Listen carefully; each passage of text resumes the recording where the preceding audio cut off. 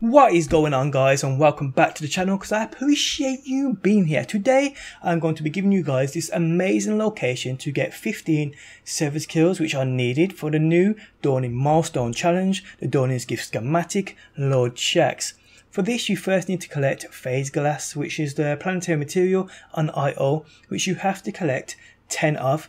Then you need to eliminate 15 servitors. While this without the right location can take you ages, luckily today I have the perfect spot for you. So once you've collected the phase glass, you want to head to Nessus and fly into the Exodus Black landing zone. Once you land in, follow the direction I take to this lost sector located across the way from where you spawn into this area. So once you are here, head down a few hundred yards and you will come across a servitor. Simply eliminate him, turn back on yourself, head out of this lost sector and simply re-enter it.